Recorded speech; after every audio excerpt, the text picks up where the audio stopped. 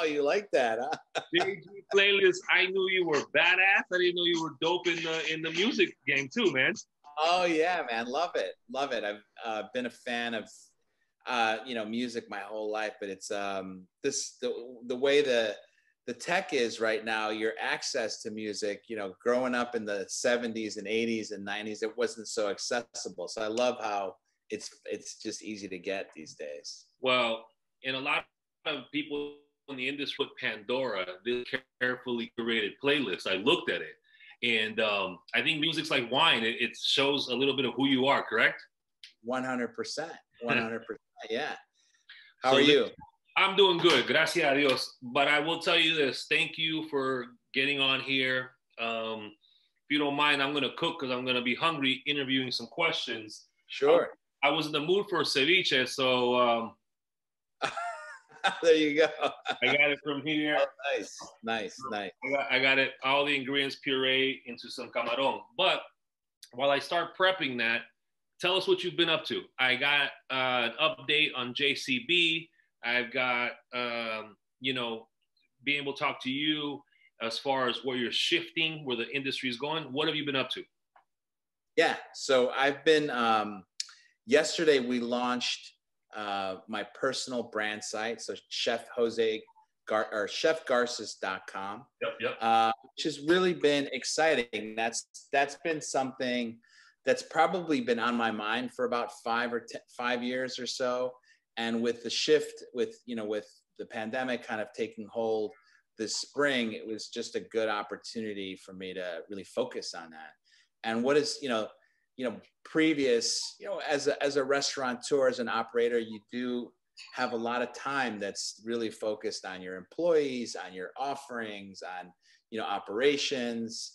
And so again, this time has it's been one of the silver linings. It's allowed me to focus, on other aspects of F&B, other aspects of what's out there in industry. So with the site, it really represents all the ways I'm thinking about food and things that are fun, things that I want to do, that I want to get into. And so, yeah. And then a few of them are, I could hit on them. It's really well-rounded on that website, because of course they see you as, a big restaurateur, the first Iron Chef that happens to be Latino. And now this is a more personal Jose. And I think those were people always saw you execute on a high level on certain, in the execution of plates, but now this is more you, more accessible, more reaching out. So it wasn't really a discomfort for you. It's just being who you are, correct? 100%. Yeah, no, this is under the covers. This is under the hood. This is what you're getting. So you discovered today that I like music, that, I'm into music. Yeah, you didn't know that. And so that's not just music, but good music, Good music.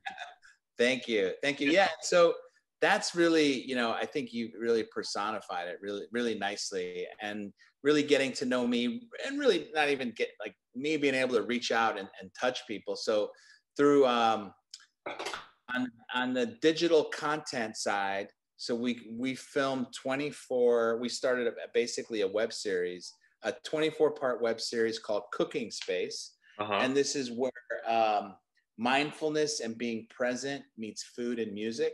So they're 8 to 10 minute long pieces that there will be a recipe that's accompanied the video, and it'll be on my YouTube channel, Chef Jose Garces. So we'll start airing those. We'll have 2 every month.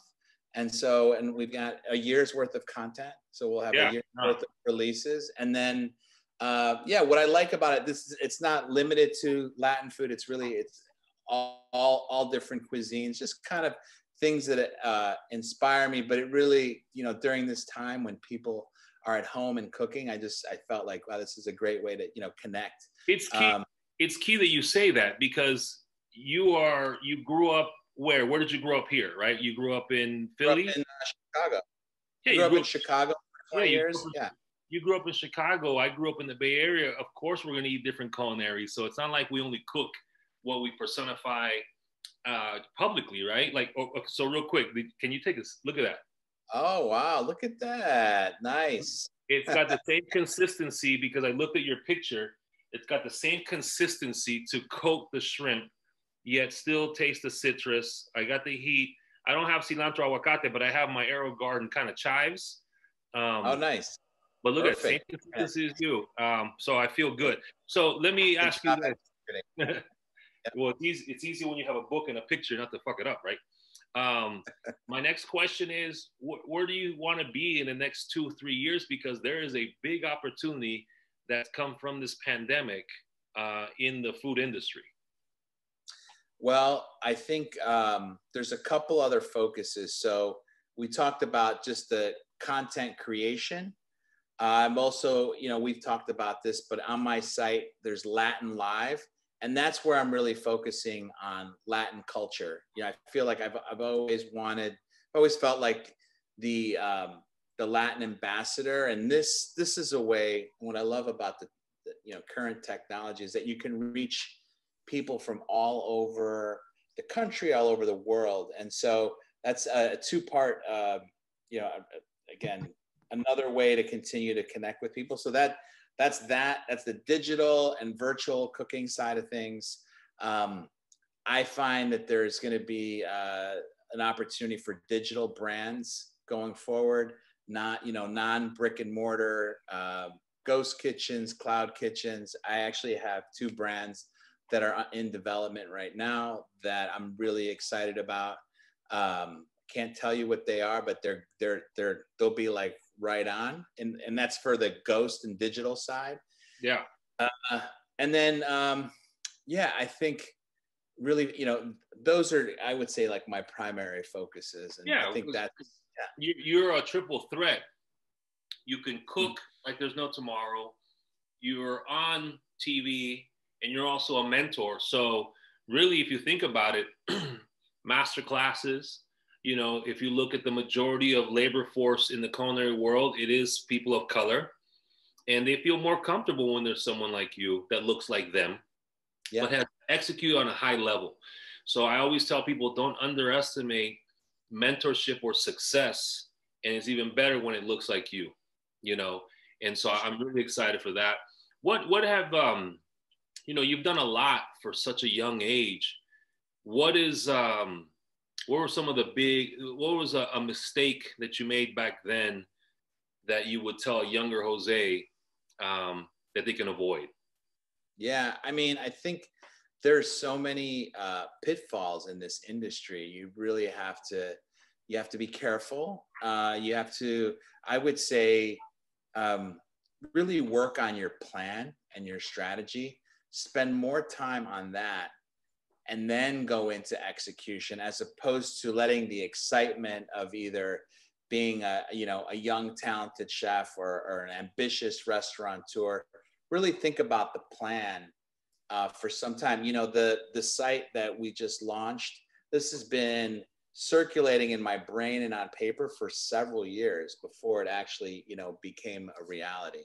So really thinking about those things, and then just be aware of not overreaching, not overstretching your capabilities or your resources, because that can get you into trouble as well. I can certainly attest to that. And then just have some humility going forward with all of this. Is be humble and give back when you can. Let me ask you this: you're saying that because it's you have a little different ability to shift given all your accomplishments. Let's talk 20 years ago. What inspired you to cook? I read the book, but what inspired you to cook? And the next question was, when was that first aha moment that you knew that your hard work was paying off? Yeah, so my story is interesting in that I didn't know that I had a talent. It was a discovery that occurred for me. And to be honest, my mom and my grandma, they were great cooks. They're in the book, and I ate in the kitchen and I helped them, but we didn't have any like restaurant, like family heritage or, people in the business, to really provide some tutelage. I went to undergrad, I was not really drawn to any particular subject or thing that, really, I wanted to get into. I ended up going to culinary school in Chicago. Okay. and that's where, you know, at one point, you know, some of our chef assignments were like mystery baskets, or like, here's a batch of ingredients, here's a recipe. And, you know, I started to realize amongst just in that small group that I was able to put things together, put flavors together, like, and it was a discovery at like 21, you know, 20, 21. What was that discovery dish? Because you're Ecuadorian, you're growing up in Chicago. And by the way, you see I'm an OG eating the ceviche with chopsticks. What was that breakthrough dish? Because you're putting things together. What was that one signature you said, you know what? This is it. This is helping me get. Well, I think for me it wasn't a signature dish. It was more like we had to make sole meunière for our French culinary class.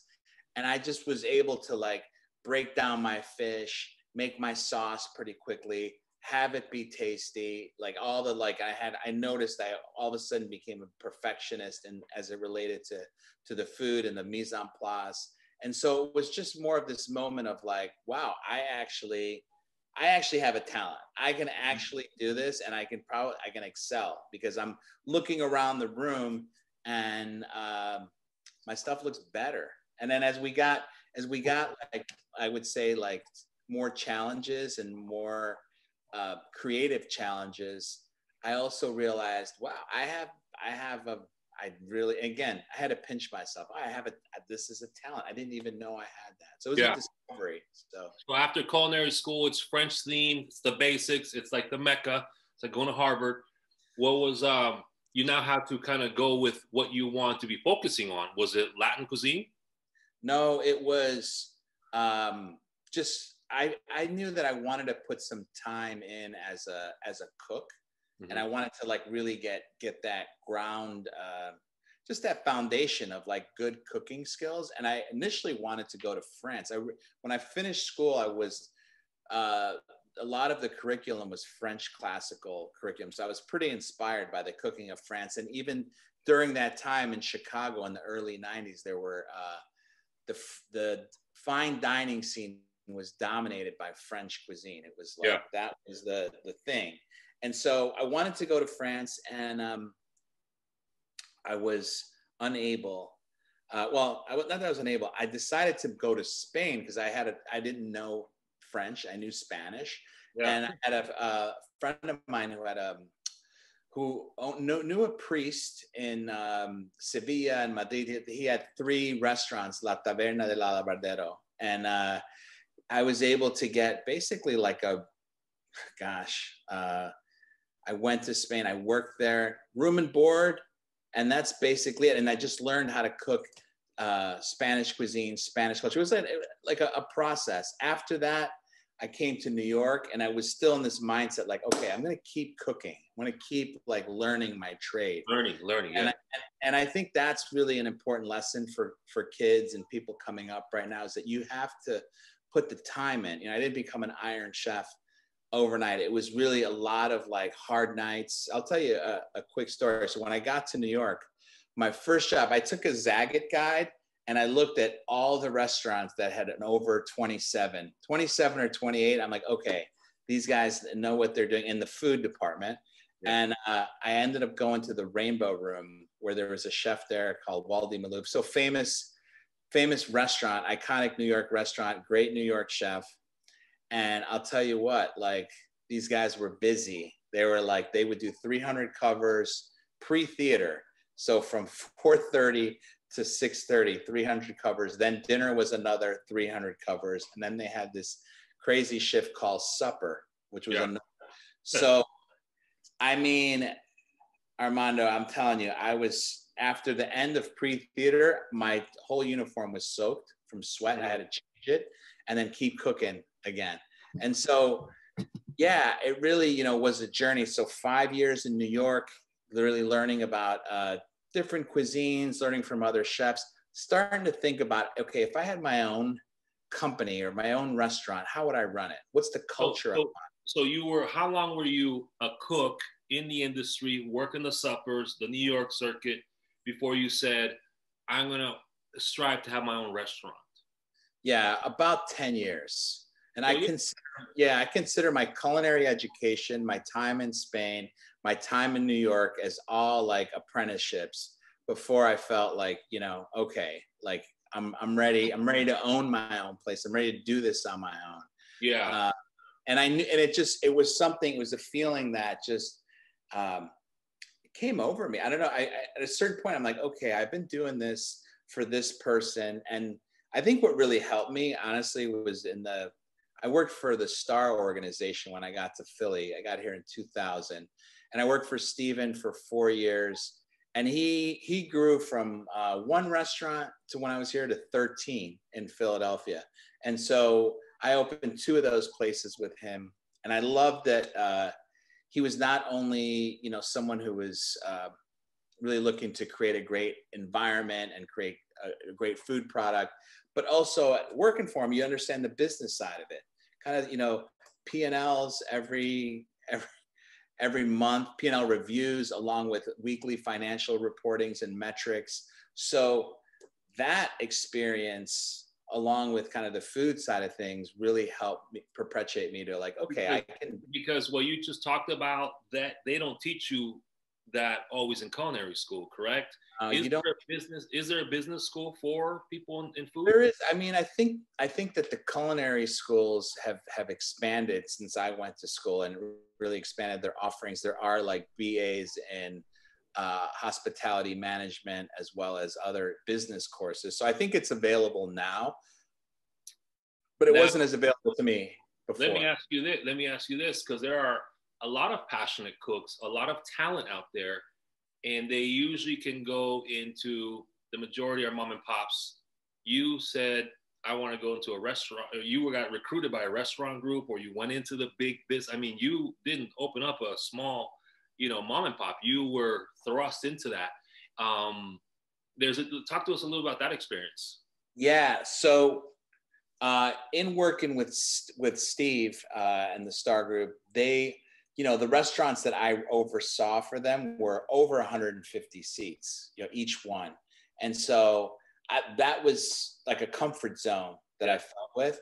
And so I felt good about that. And so I was never really scared of that, because I saw what 150 seats could generate. And in our restaurant model, in our casual dining restaurant model, that's a pretty nice sweet spot to be in if you can do the turns. So it was more about betting on my ability to turn tables versus, going a safer route with the smaller space, call it like 50 or 60 seats. Because I also, again, in my experiences with Star, I saw that, if I could turn my tables 2 or 3 times, like it really generates a nice profit at the end. And that's really it. At the end of the day, we're, as cooks, as chefs, it's hard work, whether you're doing it for like 50 or like 200 people. Yeah. And part of that ability to create the turns and covers is your creativity and then execution. Where do you credit your creativity? Because I've been to Amada, to Distrito, to Mercado La Plancha, and it's always a different dish, ridiculously well executed. And what I like is when I go to a restaurant from like you or my other mentors, is I walk away with learning something new every time. And so where did that creativity come from you? Your travels? And look at your musical playlist. It kind of shows you're not a dud, right? So where did that creativity come? And you and a lot of the Nuevo Latino, or the Latino chefs out there, elevated our food, but it wasn't traditional. You guys used flavors of Latin America and just executed on a high level, white linen, upper scale. What was that inspiration? Yeah. So, initially, as you're aware of, I work with Douglas Rodriguez, and it goes back to New York. So I had been on this cook's journey, and even to the point where I actually had a fail. I worked at a restaurant called Boulevard that was an Argentinian steakhouse and a Peruvian ceviche concept, way ahead of its time. And it was in Manhattan. And I was actually probably too young in a management position. So I screwed it up. My product wasn't consistent. The staff didn't respect what I was saying or doing. I was just an up and coming guy, but I didn't do the job correctly. And because of that, the customer base, started to feel that. It was a huge learning experience for me. I was devastated by that. And so during that time, I went to, Douglas had just opened, I was a fan of his. He was a chef of Patria, his really big standout career moment, in my opinion.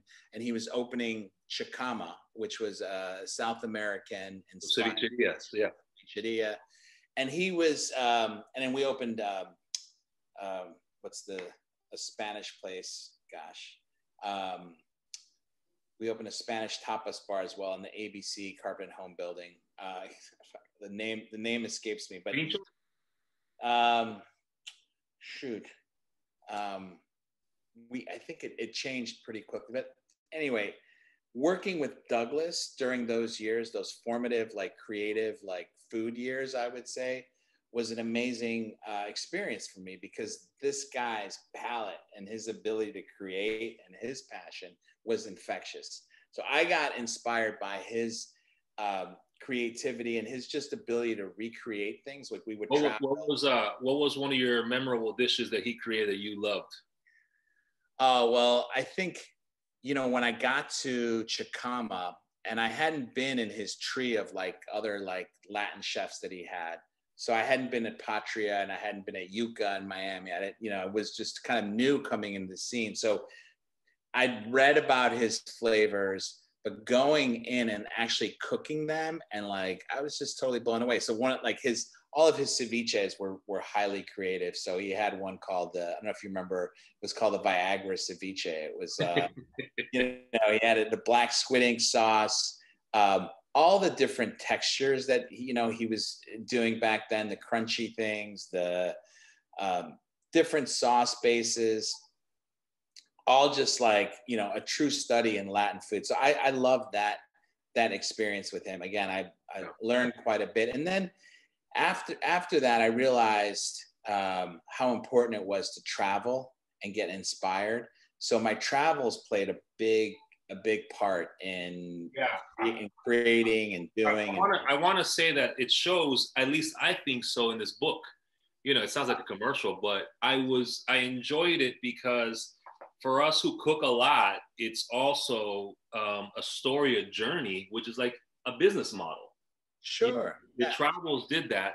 So what inspired you to say, hey, I'm learning? I mean, you're becoming a LeBron James while you're traveling.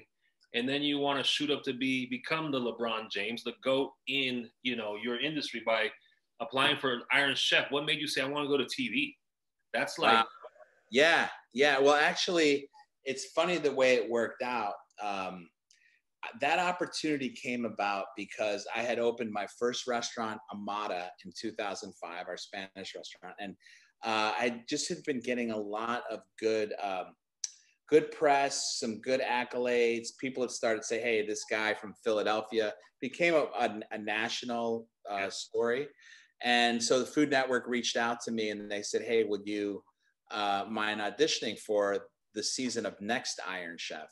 So I went, I auditioned, I did not make that cut, but they said, hey, come back and challenge Bobby Flay, which I did. And I won, and I was like, this is. What was it? Was it? Oh yeah. What was the chief ingredient? Battle melon. So we had a bunch of different melons, honeydew, Crenshaw, watermelon, obviously, and I brought my team up there, and we were at that time into kind of molecular gastronomy and thinking about techniques, sous vide, foams, etc. And I think it was just coming into play on Iron Chef. Remember, this is 2007 we're talking about. And so, yeah, we had some fun with it. Bobby wasn't ready for that. I'll just say that. He was still, I'll tell you, you are, again, a chef who happens to be Latino, but for us watching you, we were rooting on kind of like the African-American community seeing Obama become president. It really meant a lot because you can go to New York and you can go to Miami, and I always think that the Latino chefs in Miami and New York, because of their last name, get overlooked because of the French kind of still dominating the industry. So for us to see, and it was like Iron Chef, it wasn't like, Guy's Grocery Game winner. You didn't win that. You won Iron Chef. No disrespect to Guy, but I'm saying for us watching you become an Iron Chef, and like it was Bobby Flay, man. So it wasn't like you were beating the other ones, even though they're all talented. So that was an amazing experience. And so talk to us. You win and you become. What did that do for your fulfillment, and did it open up a lot more for you in your career? Yeah, I mean, I think when I eventually won in 2009, I won the season of Next Iron Chef. That was just a pretty momentous, I mean, a huge pinnacle, I would say, in my career. Something I'm really proud of. And, you know, what it meant for me is, you know, I wore, you know, carried that flag, I felt like, for Latin cultures and representing Latin foods through this platform, you know, Food Network and Iron Chef. So all of my battles, most of them were really, you know, my focus was, okay, how do I bring Latin culture and Latin ingredients to this platform? So that was always like top of mind. I remember you explaining the dishes, and you would say, "I'm from Ecuador. This is ceviche," and you would use French techniques with Latin flavors. You really had to be the right person to represent us because you were classically trained, you were well traveled, you were well versed, and you looked like us. So there's a lot more behind what you're saying that what we saw. You know, it was an honor to have someone like you on a high, you know, platform talking to the, you know, kind of distinguished judges, and to have that, because I think you also did a lot for the culture. You know, Latin cuisine is dominated by the top three: the Mexicans, the Peruvians, and the Cuban and the Puerto Rican food. And I think it was great for you to mention those little words without even doing it on purpose. We caught on, and it inspired you, and Doug inspired me to do what you've done for your cuisine for Nicaraguan food. You know, so excellent. So what happens? You win that. Now all of a sudden everybody and their mother wants to do a collab, and so how do you take all that fame and compartmentalize it? Yeah, I mean, I think when that occurred, it really created a lot, like a kind of I would say like a storm of opportunity. And it was like, really, okay, how do you break this down? And what we did was we looked at different parts of food and beverage. So it was, you know, restaurants, catering, and, you know, within those different applications, there's obviously different disciplines as well. And I was looking, okay, how do I channel this in the right way? I think there were, let's say, opportunistic opportunities, and then more strategic. So if I were to give advice going forward, I would say, you know, really have your strategy and keep it, try to stick to it as best you can, because it's easy in those moments to feel like, oh my God, I've got so much opportunity, I'm going to do everything. And so it really, I think, looking at strategy, and I think our strategy was successful for some time, but yeah, like you have pitfalls that happen along the way. Even Apple has new products, so that's what you're doing, you know? And so I like what you said, strategize it and seize the opportunity. Let's touch a little bit on your affiliation with wine. Is that wine a passion of yours? What are you doing with JCB? Well, I just, you know, in creating chefgarces.com, I wanted to be a food culture hub, a place where people can come for, you know, whether it's music to listen to while you're cooking, recipes, you know, video content, you know, services. But wine is, you know, obviously like a great match for food. Yeah. So I was contacted by Marnie Old, who works for JCB Wines, and she's a local Philly person who's been in the wine business for a long time. She's a great, she's a sommelier. I respect her a lot. And she's like, Jose, you know, I'm working for JCB Wines. They have a great wine ambassador program that I think will match up well with what you're doing. Yeah. And so I just thought it was okay. And it also, again, lends itself to the e-commerce world that's going out there right now. There's so many different affiliations right now that you can do in cyberspace. It's amazing. Well, and so I think bringing that aspect to what we do, and it's just we had an event last night. I just think the possibilities are endless for this. It really is, like, 100%. I'm cooking. I'm doing Latin live, guys. With my dishes, I really love these particular wines, and it's important that you pick a brand that you could stand behind. And I've tried their wines all summer. I'm like, this is a great match. Well, we wish you best of luck on that. Keep me posted, because I like all these ideas that you're doing, because it's showing that the resilience of who we are as business people in this country, land of opportunity. Let's skip over to some fun questions. Your pet peeves of people dining at your restaurants. Oh, pet peeves. Let's see. I'm the guy that will allow, like, I think the customer's always right.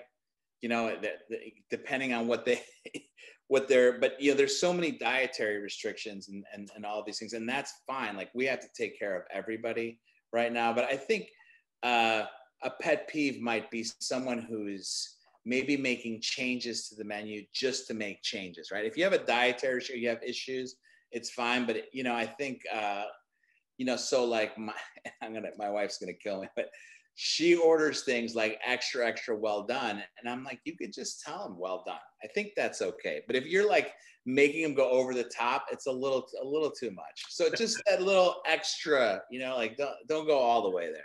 Yeah. Your pet peeves in society. Oh, where do we start? You know me a little bit, that you knew this was not going to be a typical interview. You're woke. You're too woke for me to be cut short. Yeah, no problem at all. No problem. I mean, there's so much going on there right now. I mean, I think right now, the political environment has been just toxic for a long time, and especially with the election season that just occurred.